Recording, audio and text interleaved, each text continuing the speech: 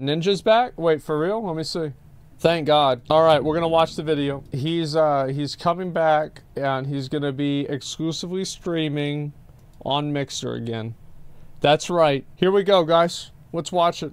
This is Ninja. For anybody who doesn't know, Ninja about like 2 weeks ago, 1 week ago, had like this weird thing happen where like he like changed his name on Twitter to like user not found. He's like, I needed a break, and he stopped streaming, and he just like randomly, it was like weird, right? And so he came out with this video, what was this, like 3 minutes ago, and we're gonna watch it right now. Hi guys, what's going on? Got it, baby. Yeah, boom. There we go. Pro-Am Fortnite tournament winners. This is the diamond play button. Congratulations. Thank you so much. 10 million subscribers. It's official! Oh! We finally got a ninja skin! Can you teach me the pun? It's very easy.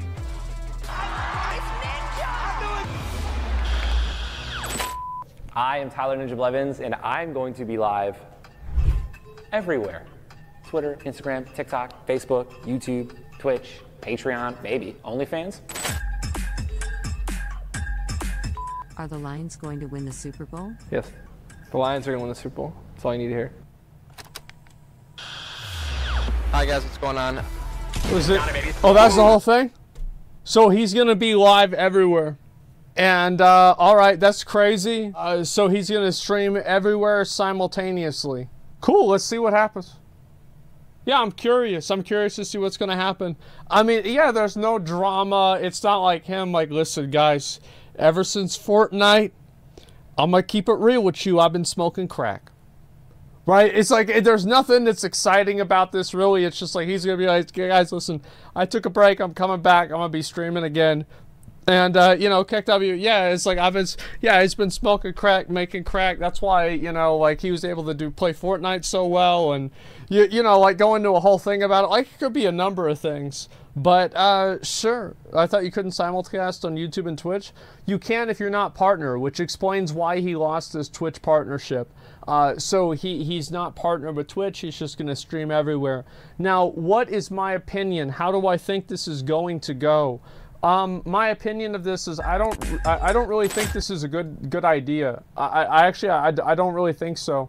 The reason why is, like, I feel like a lot of, like, it's better for a lot, like, let's say you have a live stream on like 7 platforms, and each platform has, like, I don't know, 1,000 viewers.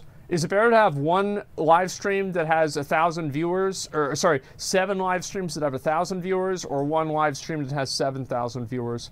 I would probably argue that I think it's better overall to have one live stream that has 7,000. Like, I think that's better. It's easier to communicate with, like, your audience. It's easier to talk to people. It's easier to manage. It's just easier in general. And so also, like, this kind of, like, one thing it does kind of mean indirectly is that, like, the amount of, like, audience interaction is going to go down tremendously, because it's like, how's he going to read 7 chats at the same time? Does he think he's fucking Morpheus? It's not going to happen. So it's something that I would worry about with that in terms of, like, the quality going down. But overall, I think that, you know, with Twitch changing their rules and everything, I'm kind of curious to see how this turns out, to see if he goes and does really well, or, you know, if that doesn't happen. Ninja Fix would be Gamer69 on YouTube. Yeah, exactly. Like, and I do think that it's probably, I think that it would be better probably if he just went to YouTube, if you want me to be totally honest, because that's where he's popular. Like, he's not really popular on Twitch as much. When selling viewership does work, it adds up all the platforms, just the highest one. It adds up, it's both. Peak viewership and also the highest. They both have value. I think Ninja effectively won the game, right? Ninja is the most popular gamer, I would say, in the world. I mean, he's probably the most, like, if you took 1,000 people off Walmart or off the street and you showed them a picture of, like, you know, probably like me, XQC, maybe PewDiePie's more popular than Ninja. I think you could maybe make that argument, but I would say he's not really just a gamer. He does a bunch of other stuff too. So it's like kind of hard to say like where somebody draws the line. But like if you put like all the other top Twitch streamers, you know, people on YouTube, and you're like how many of these people do you recognize? I think more people would recognize Ninja than pretty much all the rest of us put together. Like, I'm gonna just be real. Like, I think that's just the facts. Like, you go to the supermarket or the store or something like that, like, there's a shirt for, like, kids, and, you know, it's got Ninja on it, not nobody else. So, yeah, I mean, I think that he's won the game. He can do whatever the fuck he wants. The thing is, like, Ninja's obviously a very competitive person, okay? Like, we know that. Everybody knows that. It was, you know, like, everybody knows he's very competitive. And I know, obviously, like, you know, like, him trying to focus more on, like, his real life. And, you know, it's like, you can't be as popular as like, Ninja was in 2018 forever. That's just the way that things go. And especially if you're not really doing anything else besides just the same thing. So it can be hard to kind of deal with that and cope with that. I know it's been an issue for me sometimes where my stream does really well and then it doesn't do as well. It's like, you know, what am I doing wrong? What's wrong with me, right? And so I can only imagine how he feels. But at the end of the day, he's won the game. He's like a fucking $80 million in air. So I feel like he should probably just kick back, relax, and, you know, enjoy the fact that he's the first ever, in my opinion, real mainstream gaming celebrity. Fuck the viewership, just do what you want. Yeah. That's it. He's done. Like, he beat the game. That's it. Or as people think he needs to live it up or something. Yeah, no, why would he live it up? He's got a wife. He can spend time with her. He's got his friends. And that's all you need. You don't need a fucking Bugatti or a Lamborghini or a boat. But if he wants one, he should buy it. That's the way I see it. It's like, you don't need that stuff to be happy, but if you want it, then take it.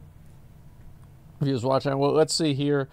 We're about to get stream sniped on every platform. Yeah, Cypher knows all too fucking well. Oh my god. Holy shit. Let's fucking go, bro. Everywhere. Yeah, it's gonna be... I think that a lot of people, like, from my perspective as a streamer, a lot of people are interested about this because, like, probably like me and Courage and Tim, we're probably curious, like, how's this gonna go? Like, what's gonna happen? Because, like, let's say Ninja does this and it's really successful for him. Well, then you're probably gonna see other people do it too. And so it's like, thank God this guy doesn't give a fuck enough to just try this out and see what happens for the rest of us. So yeah, that's the way that I feel about it. Are you burn out from streaming and then stream from 7 platforms at once? I don't, honestly, like, getting burnt out of stuff is, like, such a really complicated, like, psychological thing that I feel like you can't really ascribe traditional logic to it. You can't say, like, oh, well, why does he feel this way whenever I think he should feel that way, or something like that. If anybody gets burnt out on something before, you know that. You know, it's like sometimes it's just, it's too much, and there's just something about it that's just, it gets you off. And or it throws you off. Maybe the moderator's taking a best question. Streaming across multiple platforms could be interesting. See how he's handled. Yeah, exactly. Like, I'm curious about this. And it's a publicity stunt. What the hell you think it was? Like, what did you think it, like? Of course, it's on Twitter. No shit, it's a publicity stunt. Like, it's his job. Like, quit trying to pretend like video gamers are like your friends or you have something in common with this guy. He's like, you have nothing in common with people that are in like the top 10 or top 100 Twitch streamers other than you play the same video game. You have just as much in common with them as somebody that played football in middle school has with a person in the NFL. Stop trying to fucking pretend like you know these people or you've, like, oh, you understand. Like, it's just a fucking parasocial, weird, fucking cringe bullshit that should have died 10 years ago. And it's still walking around like a fucking corpse. It's so cringe, annoying, and disgusting. I hate it. So, yeah, that's what I think. Listen, yeah, listen to me, your real best friend, okay? And let's see here. Listen to that. Yeah, of course. I'm going to see on my country. We work here together. Yeah, just so they call people by their first name. That's what I was saying before with the Queen thing. It's like Andrew and Meghan. Like, I don't know who the fuck Andrew is. Like, Andrew, like, you mean like my neighbor? Like, what do you mean Andrew? Like, what the fuck are you talking about? So yeah, his big business guys depend on publicly. He's like a movie star. Well, I mean, like, he's gonna do what he's gonna do. I just think that some people like need to remember that like everything that you see on camera from like a streamer or something like that, it's not like you're smart for being able to identify that this person is monetized. You're not smart for being able to see that somebody's promoting a sponsor or somebody is doing something like that. They're doing something to help their channel. This is obvious. It's completely fucking obvious. I think there's some people that just, you know, they have a lot of lingering resentment, and it gets manifested that way. So yeah, well, these story times revealed so much. I have so much in common with you. Yeah, sure, right? Better viewer experience. I can now pick my favorite platform. Yeah, I think that's true too. I mean, maybe it'll be good for him. And so that's just generally how I feel about it. How are you doing? I got 4 root canals yesterday.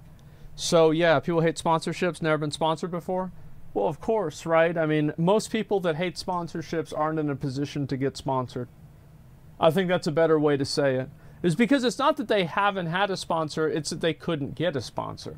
So it's important to keep that difference in mind, is that you always have people that are, you know, negative and shit like that whenever it's like, what the fuck, like, you just, like, who the fuck are you, right? It's so annoying.